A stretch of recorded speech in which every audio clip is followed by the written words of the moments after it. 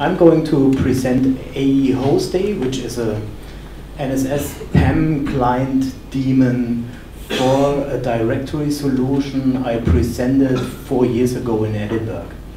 And actually it was a to-do item I also already mentioned back then. Yeah, it's me, I'm doing some stuff. So what's Æ-DIR? I'm not going to give a full Æ-DIR talk, that's too long. But this is the overall architecture. Some admins mainly accessing some kind of Unix, Linux servers, you know. And those Linux servers are retrieving the passwd and group maps via LDAP with TLS from Æ-DIR consumers. Æ-DIR itself is it's based on OpenLDAP.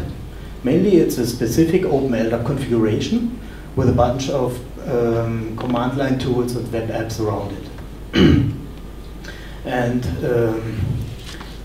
what's important to know is that the main aim of Æ-DIR at this point here is really enforcing or really living the need to know principle. So the overall goal is that those systems only have access to the users and groups and sudoers roles.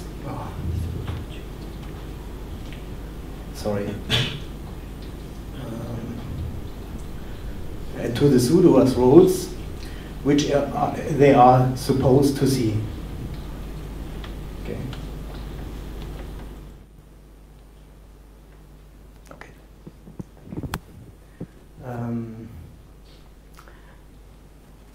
To achieve this, each integrated system has to authenticate itself to actually be authorized to see the data. So what I'm talking about is this little component today. I'm not talking about the rest. So, but for some understanding, I'm talking about this entity authenticating and then getting authorized to basically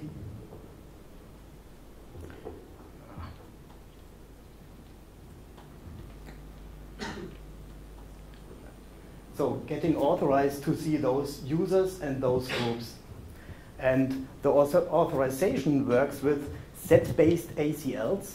And the set-based ACLs work their way along those references, and only if the chain of references is complete, those groups and its members will be seen on the host. And this is done to avoid to configure anything on the host to limit the visibility. So all the visibility is just the visibility limits are just defined by maintaining data in the directory. So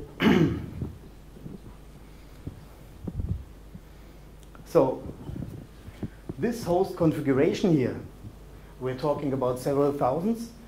This host configuration is deliberately kept very simple. Those clients are kept stupid. So up to now, the customers are using here NSS and PAM client daemons like SSSD.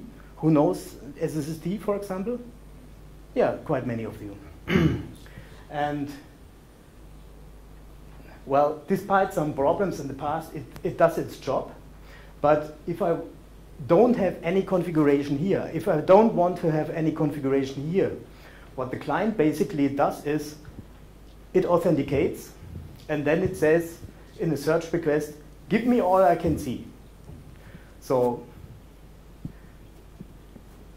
obviously, if you have many entries and you have to follow many chains, processing the ACLs burns a lot of CPU cycles.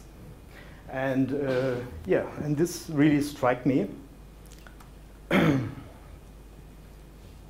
Okay. And this really struck me because it's It's very slow. So one customer here has 15,000 systems integrated with such a directory, and they are burning a lot of CPU cycles. And I want to be a responsible citizen in this world.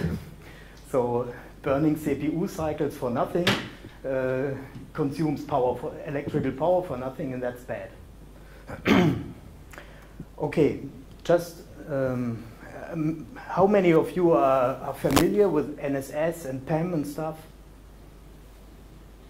Yeah, most of you. So I can do that quickly. Basically, on each Linux system, you have a config file named etc/nsswitch.conf, and in this config file, for each so-called NSS map, for example, the passwd or the group map, there's a line saying which modules, which data sources should be queried to retrieve the map data. I'll show you. It's very simple. It looks like this. Here you can see it looks in the files first, and if it did not found an entry, it asked for another module. And you probably saw something like SSS written there for the NSS module of SSD, or LDAP for the classic PAM LDAP stuff and NSS LDAP stuff. So modules are just sorry, I have to.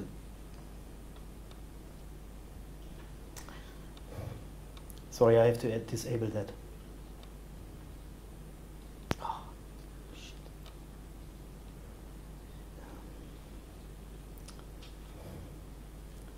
Oh, sorry. Ah, okay.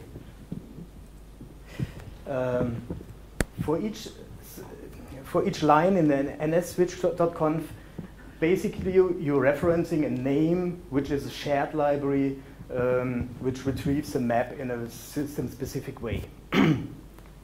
It's very easy to test that with a getEnd command, and here's the map name.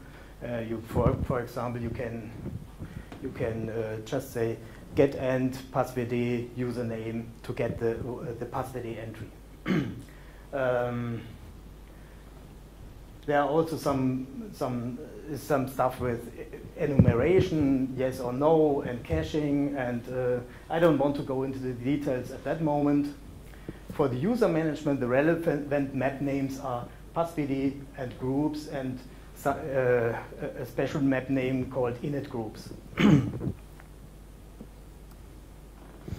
So there are also the pluggable authentication modules. Basically, they are used for password-based authentication, also an authorization step based on a session.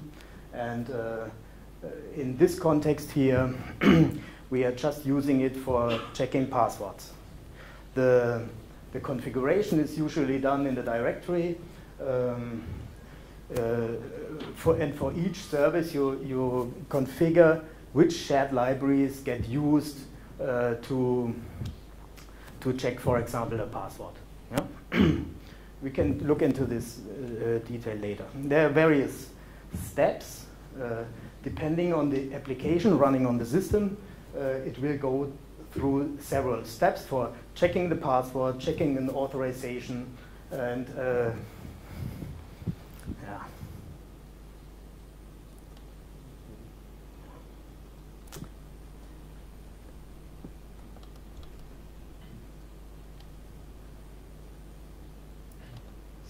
Let's delete this one. Okay, bye-bye. So, when configuring, this stuff is actually pretty flexible. It allows you to for example, say, I'm going to check for this service, I'm going to check password against this backend service, and for this service, I'm going to check passwords like this, and you have a kind of a fallback chain, and yeah, it's very flexible. documentation is sometimes not that good, you know, so it's very easy to shoot yourself in the foot. There are very prominent cases where even Linux distribution in their default configuration messed up with that, allowing root access without password or something. So if you're working on stuff like this, obviously you should keep root shells open if you're if you're playing around with the stuff, and to have still access to a system. And if you are tweaking your PAM config, of course, you have to do kind of a pen testing, check the negative cases, things which should not work. And most obviously, if you have found a working configuration, use config management to consistently apply it to every system you have. And if you have thousands of systems, that's clear anyway. So there's another tool widely used called sudo. Some people like it, some people hate it. I also have mixed feelings about it because it's very complex code with lots of security issues in the past, also in the recent past. But it's quite flexible because it allows you to define this members of a certain group can run a certain set of commands in a privileged fashion. Yeah? So it's very flexible. Also, you can shoot yourself in the foot very easily with that. Bear in mind, keep your sudo's config easy, really short and very simple. And there's an LDAP schema defining, enabling directories to store these sudo as entries. So in the default, you have file in the file system, but you can also retrieve the sudo as data remotely and store it in the LDAP server and retrieve it remotely.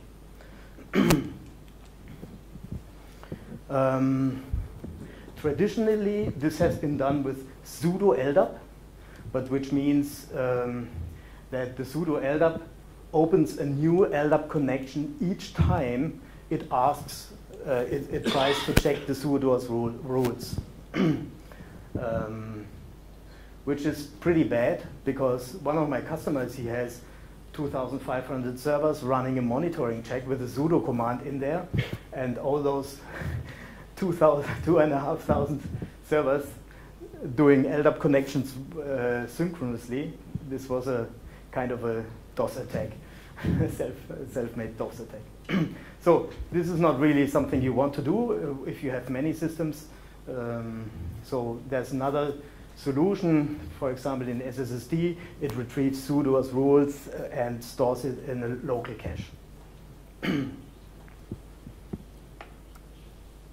So, okay, why aehostd?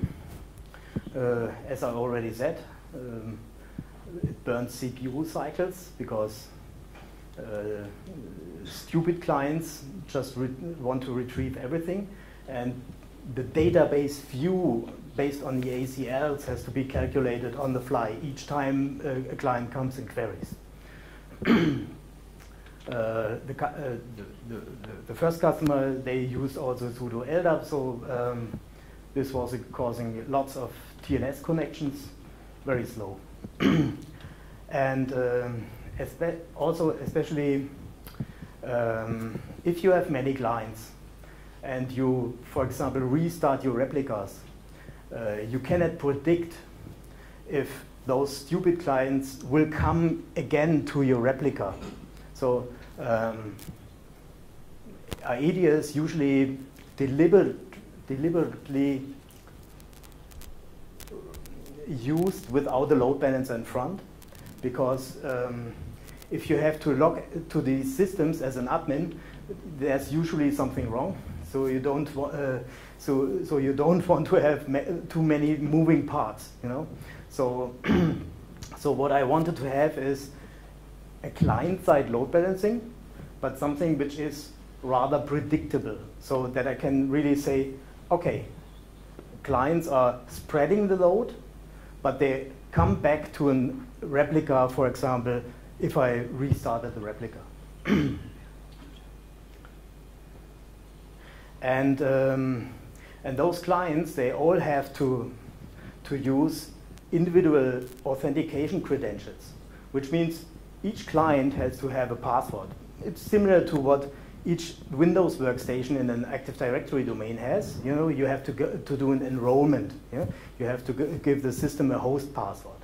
And this step is usually done. Somebody is logging into this machine with administrative credentials, you know, to join the machine to the Active Directory domain.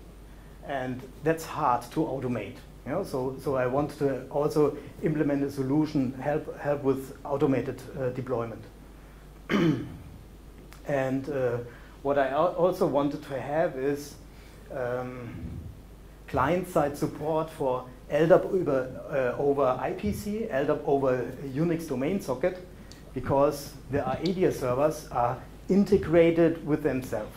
And so I want those servers to ask themselves for authorization, of course.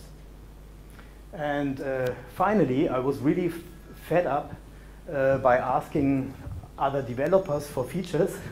I had one feature added to a bug tracker, and the only thing which changed over the years was the milestone in this ticket. So yeah, I'll show that feature later.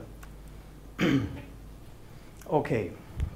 So better performance, better behavior for lots of NSS clients, especially also, besides the client-side load balancing, also have kind of a randomized behavior, randomized query behavior, so that even if you're logging to 50 systems with cluster SSH or a similar tool, restarting all the daemons, they will spread the behavior, the search.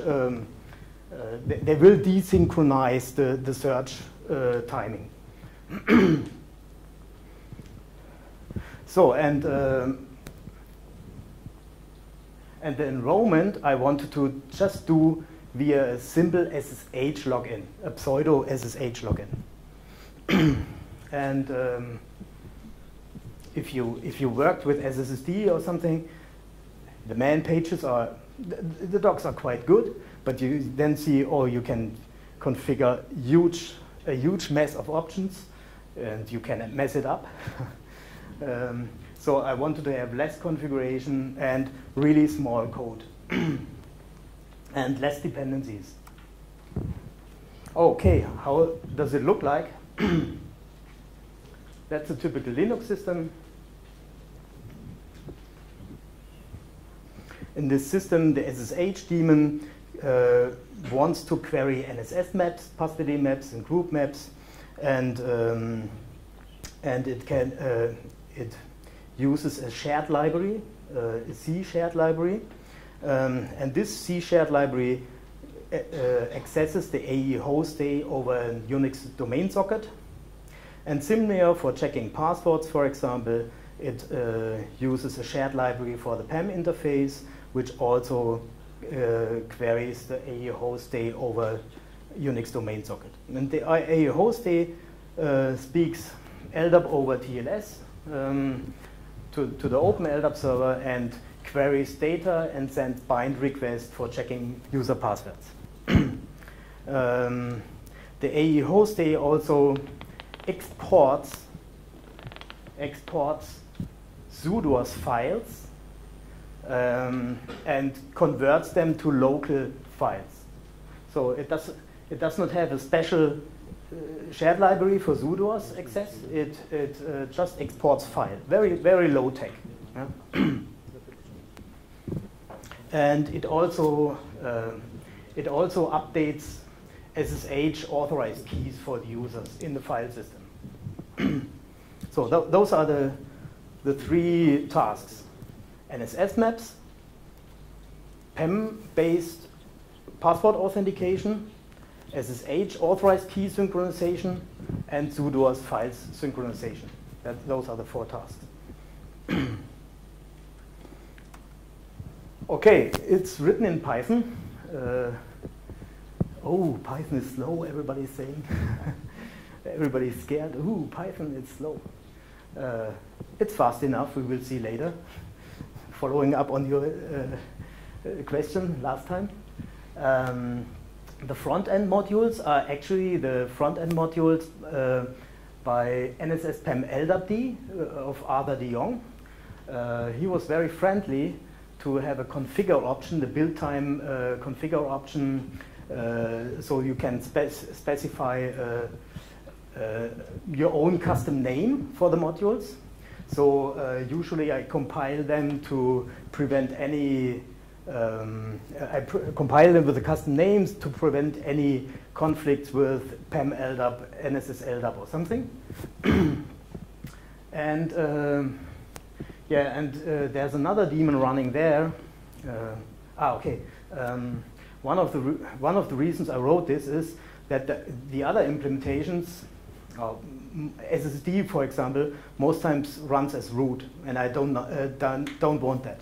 I don't want to have a networked daemon, even if it's a client, to run as root. Yeah? So I divided the stuff into a daemon which really accesses the LDAP server and an additional daemon running as root to place the sudoers files in the local file system.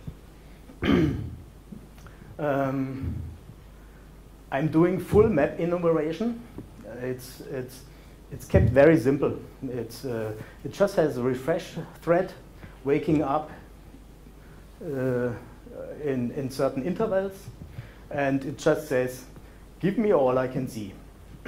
But it can do it a little bit smarter, because this client, of course, and that's why it's more efficient, this client knows knows the data. So it follows the reference itself. I go back to this picture.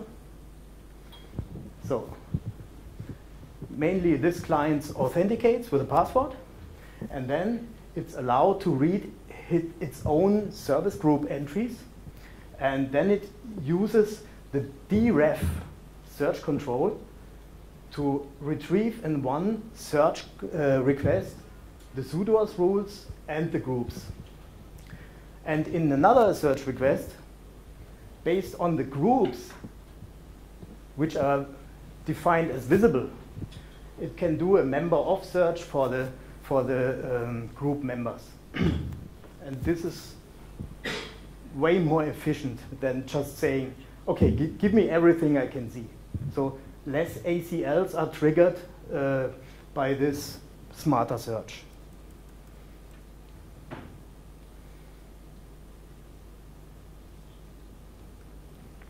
Okay, converting the sudo LDAP data into local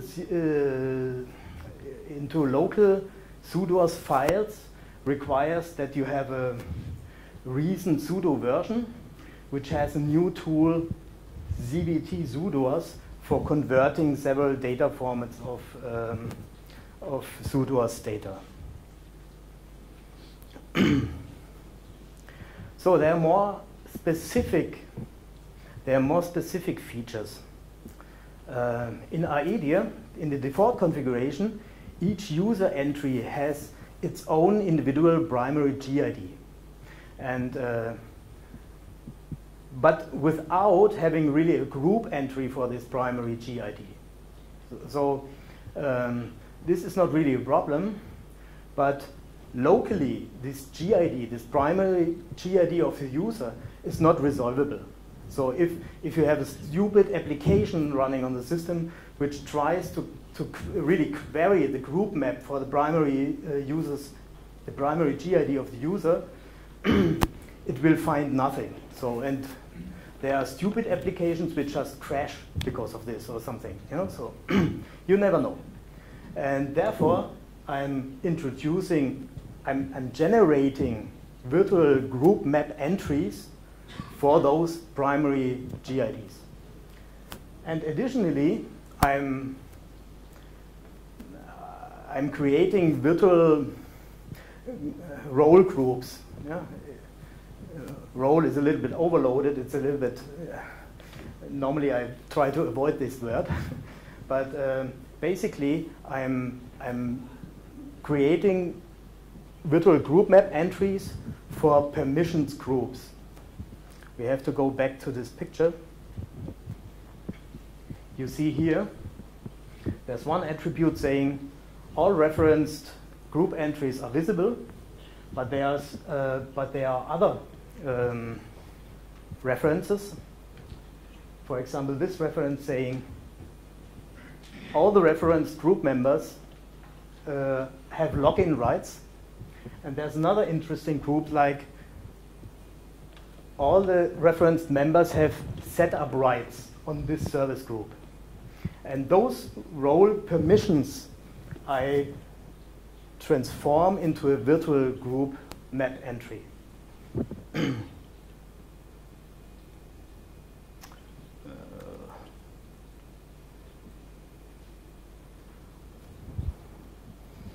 So, and okay, I already mentioned syncing of SSH authorized keys. And another special feature is that I'm sending the LDAP session tracking control. Who knows that control? Only very few of you. And this control is very interesting because I think the draft was written by Mark Wahl, if I remember correctly. And this is interesting. Originally, it was defined for radio servers. And because it's interesting that an LDAP client can say, I add to my search requests or to my bind request additional information about what caused this request to be sent to the LDAP server. And I'm using this, for example, if somebody is doing sudo and the password check is sent to the directory, I'm using this to send the IP address of the client, of the SSH client, even to the Open LDAP server, which is friendly enough to put it into the normal log. And I also can send a session ID. So this is to improve, this is a very small detail to improve your audit logs. Yeah? That's great. I mean, if a system, of course, if a system is really hijacked, you know, you cannot trust those logs fully. But there's one edge where the attack began and was successful, and you have to find this edge, you know. So after this, the IP addresses logged might be false, but you have more information in your audit log.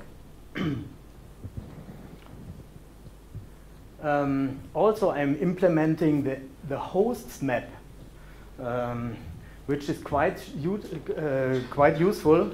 For example, if your DNS goes down, you can provide the host to IP address mappings based also on data stored in Æ-DIR. Yeah, and finally, the enrollment is done with a pseudo SSH login just to a generic user name.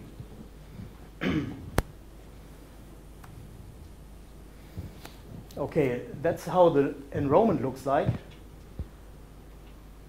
Basically, an admin sets the host password in the directory. That's the first step. And then he does this pseudo logon, and the password is checked. It goes through the PAM stack to aehostd. It sends a bind request, and then it says, oh, this is my host password. So if my host password is correct, because I checked it here, I can store it here in a simple password file. Why I'm doing this? First of all, it can be automated very easily. You can write an Ansible module for that or something, you know, which does these two steps, and the rest just happens. So you can have a deployment where the machine starts up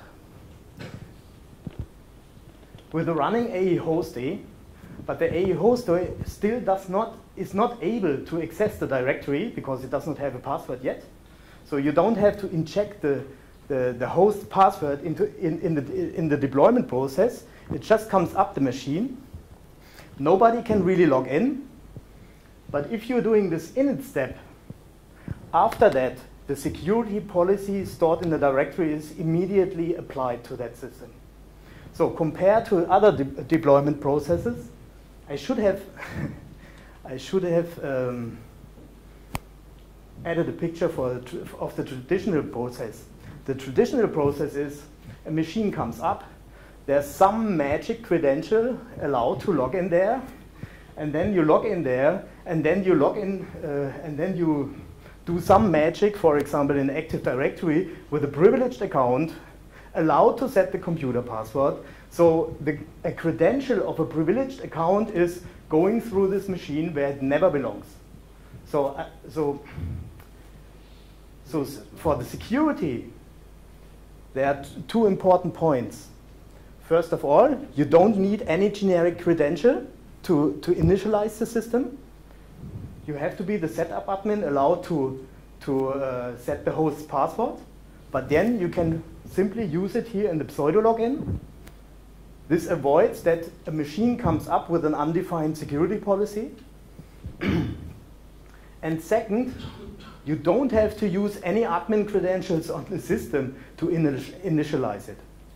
Yeah? So if you see any security problems with this approach, please let me know.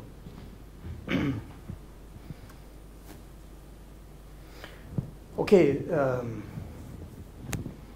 how much time is left? Okay, okay. A little bit about the configuration. Other implementations, they have exactly one parameter for defining a set of LDAP URLs to access the various directory replicas. But I needed two different. And one is URI list, which is really an ordered list. And it says, try to write these replicas in exactly this order.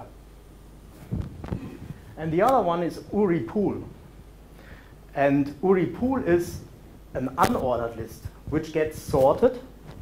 And this sorted list gets rotated by a host-specific hash, modulo the number of replicas configured. And then I will have a host-specific ordered list of replicas to try. So the URI pool, this sorting the list, rotating it, is done for ensuring that the load is really spread across the configured replicas. And the first one is that I can really define, but besides whatever is written in URI pool, please try URI list first anyway. Yeah? And this is pretty flexible. It's simple, but it's pretty flexible. And on the Æ-DIR server itself, this is just used for saying, over LDAP, over a Unix domain socket, asks the local open LDAP server, and if it doesn't work, then go to whatever replica is available.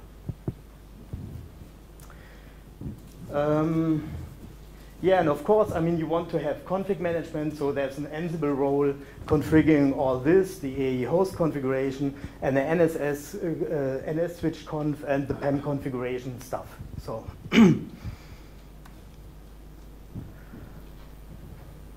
I already presented it in a lightning talk during Open LDAP Developers Day last year, and Nadia asked me, so that's for you, Nadia. Nadia asked me, how about the performance? If I have a Samba server with thousands of users, and how fast is it? And so I did some tests, creating thousands of home directories in a very tiny VM. Tiny VM means running on one core, 120 megabytes RAM, and actually it turned out that this approach answers 3,000 queries per second with a LS, you know?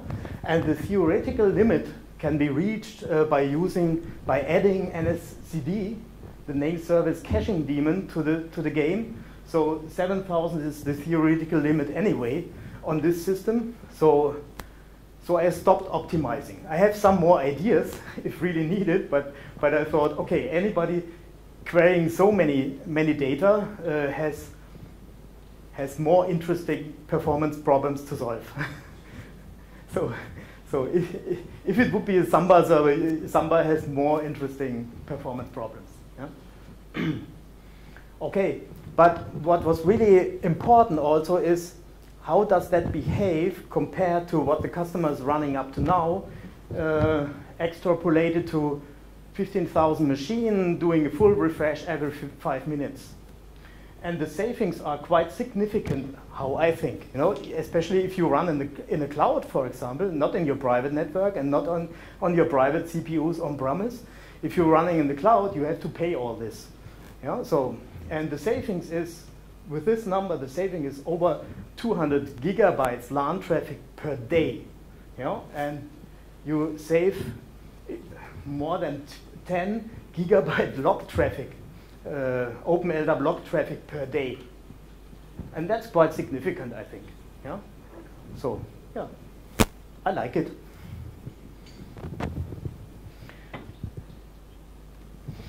So,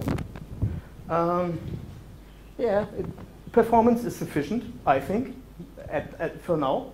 And the resource usage is really dramatically lowered. I don't have exact numbers for the CPU, but on my small VM, the fan is going several seconds if I use SSD for querying thousands of entries or filtering from thousands of entries. And with aehostd, it's just a few milliseconds. And it seems to be quite stable. I'm using it in my own environment. And it never fails. Yeah, an additional warning: PAM is scary. Don't screw it up. Have other people reviewing your stuff, definitely. What I also like with this approach is that I'm now free to implement any features like the session tracking control or something, and but I held myself back to suffer from featureitis because, well, it's very easy if you're working on that.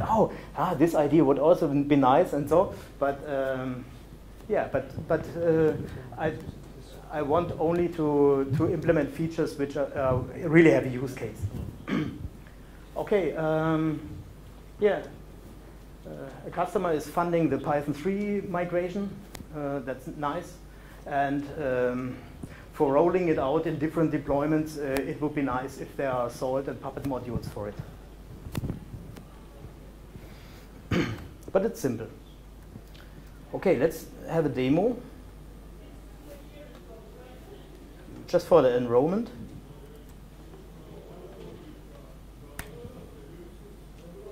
So let's go back to this picture. I'm now doing this first step. I just set a new host password. The host actually is readily configured. You know, you have here Æ-DIR as a shared library module name. And for example, you have here in the PAM configuration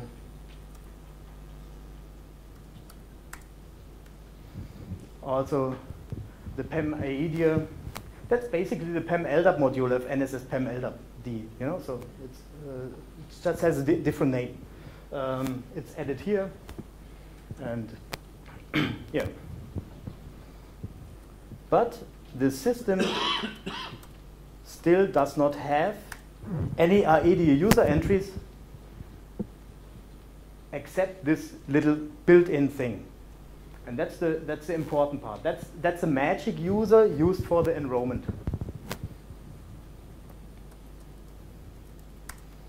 Okay, let's look at that. So basically, what we're doing, we cannot log in as this user.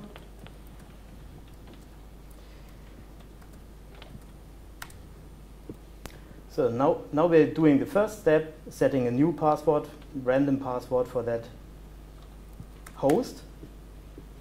That's this one. And I'm just copying this here in the password prompt. That was just a new host password. And of course I don't get a real login session. That makes no sense. But internally, I stop that. So, but internally, it has now set its local host password, stored it into a file, and retrieved the users and groups maps, the password and group maps, as you can see here. Yeah, okay. There are quite some users. It logs everything which gets changed. Yeah? So you have good audit logs. So get and password now lists all those Æ-DIR users, and now I can log in as this user. It asks for my authorized key. Besides, just as a side note. Now I closed. Okay. Just as a side note, authorized keys can be limited to IP addresses in the Æ-DIR data, and this gets added to the authorized keys file. So, and now I can get a root shell or not. Okay, maybe it's a different password. Okay, I forgot the password. Let's reset it.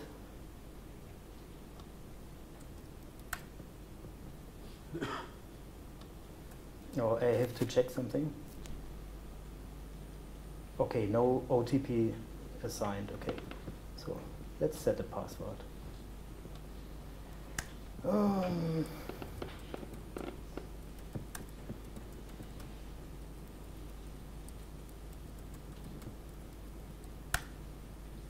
Oh, okay.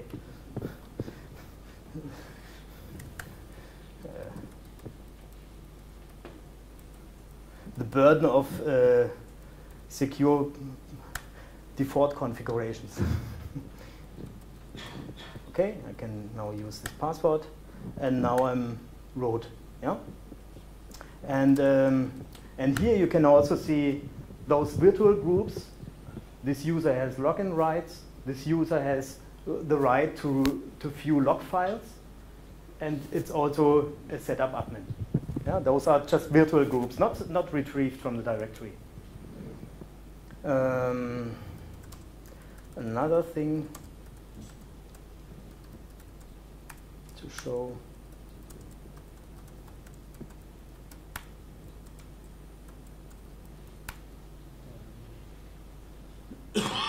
Where is it?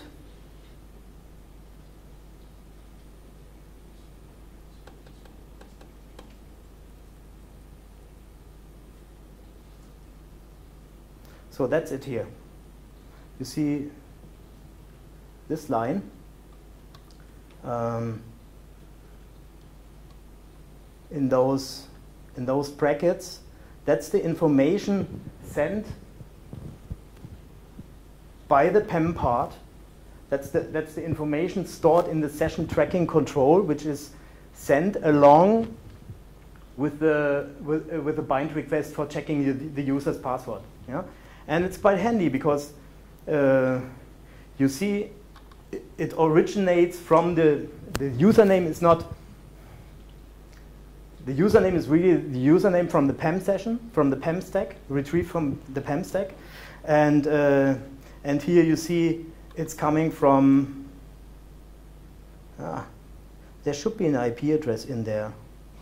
Okay, there's no IP address in there. If the application initializes the PAM call with the remote address, the R attribute, then the IP address of the SSH client would appear here. Yeah, so for whatever reason, this SSH daemon does not do it. Sorry. Yeah, but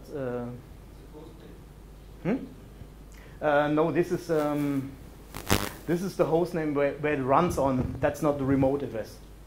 The remote address would be my laptop host. Yeah, so that's not the right one.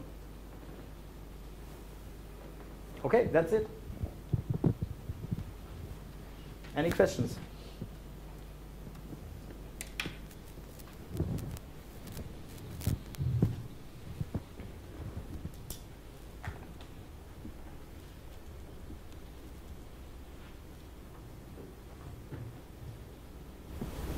What changes, Michael, had to be made on the OpenLDAP side in order to support this? Obviously, you have a schema that has to be applied. There's probably ACLs.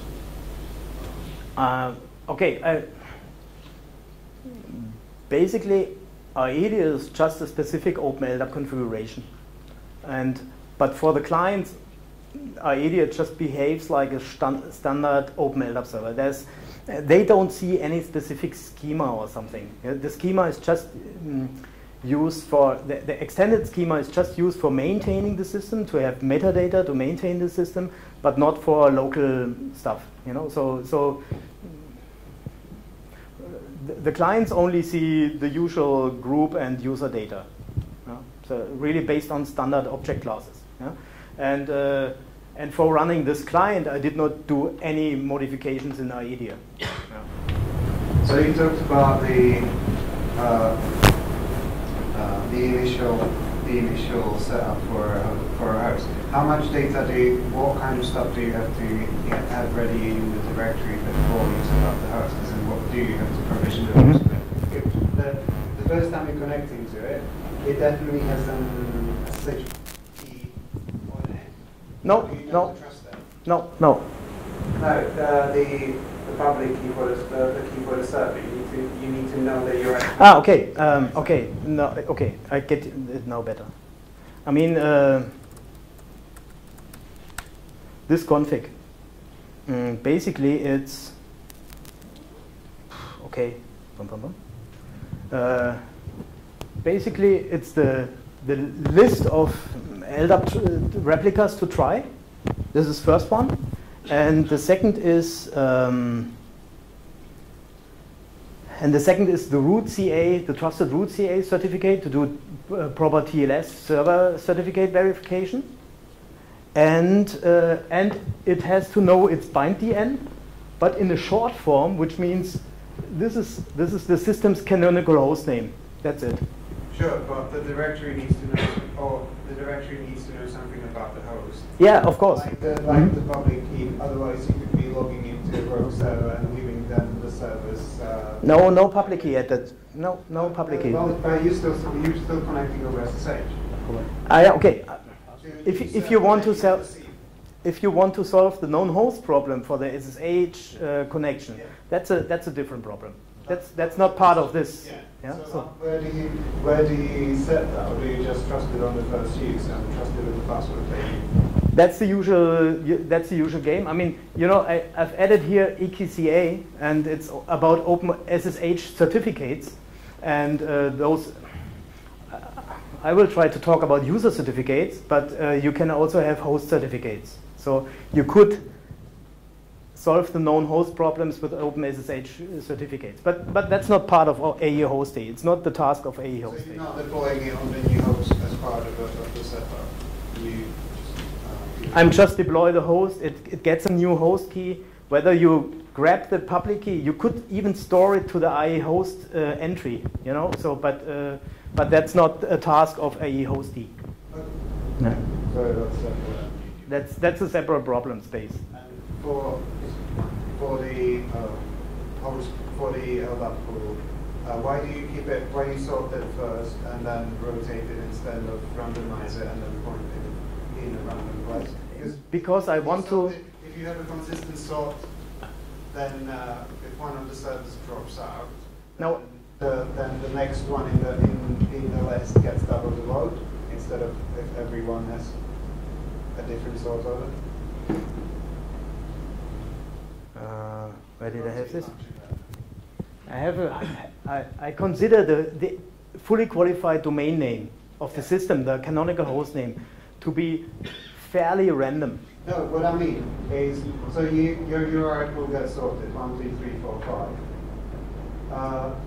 Host 1 gets to 1, 2, 3, whatever, and do a replica 2 falls out. This rotation, I mean, I sort the list, but this rotation is system specific. Sure.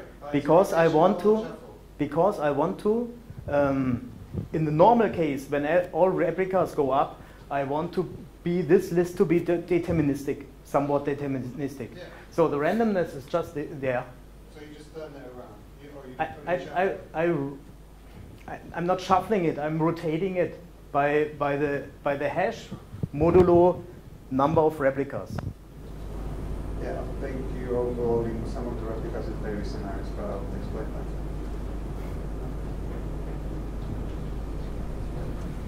Okay, so Nadja gave me the sign. It's lunchtime. Yeah? So.